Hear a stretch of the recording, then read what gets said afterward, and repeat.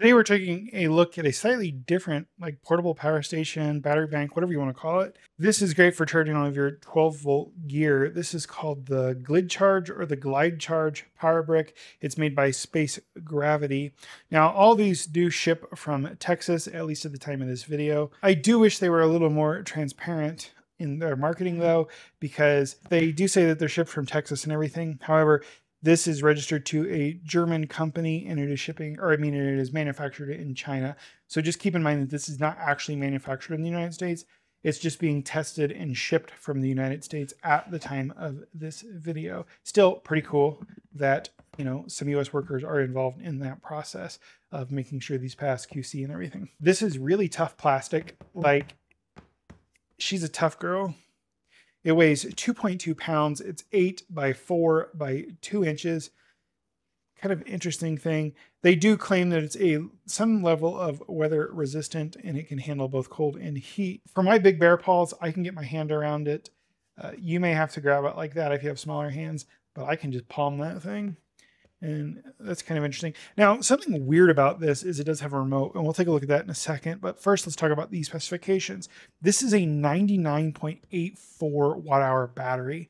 It's 12.8 volts at 7.8 amp hours. Just barely safe for air travel, but it packs like some energy storage in there. This is lithium iron phosphate too. It is not lithium ion. I really like that because the lithium iron phosphates they're not going to like self-ignite. Obviously you could set it on fire, but you're not gonna have those problems where it just randomly bursts into flames like lithium ion can do. It does have pretty stable voltage curve, even under a heavy load. It takes about 3 hours to fully recharge via USB-C. If you're using a USB-C adapter, that's good enough. I just use my GAN charger. And I have drawn this down, let's say 5 or 6 times. It has built-in overvoltage, short circuit, overcurrent, and temperature protection. Now, this is going to run like your camp lights, all your stuff when you're camping. It does have the 12-volt, 2-amp DC output.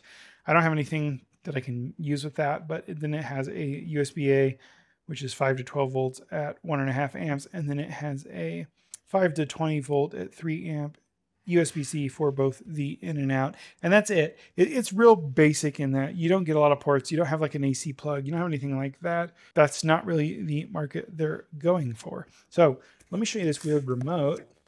I don't know why I would want it to have a remote. And it does come with this cable to do your like right angle DC to DC. I think these are both female. And then, I don't really have anything to use that for. And then it comes with a nice beefy USB-C cable. But you don't get a wall wart or anything, so you have to worry about that yourself. What am I doing? The remote. So it has this remote, and I just turned it on with that. Oh, I guess you guys couldn't see that. So we'll turn it off with that. So you just saw the lights go out. I'm going to turn it back on. You can just barely see those lights. There we go. So off and on. I'm not really sure what that's about. I mean, it's kind of cool, but I'm never going to use that.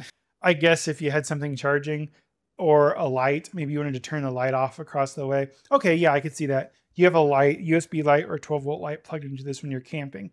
You have that on the other side of the tent or whatever, and you just click the button. That's a pretty good use case.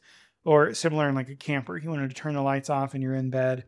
You just click it, set it on the nightstand or whatever. Okay, I see a use case. So let's try plugging the USB-A in and then plug it into the phone. All right, it just turns itself on. So there you go. Just remember, the remote is only for the USB-A ports. So if you're having trouble with USB-C and it's on, just turn it off and then plug in your USB-C and the USB-C works.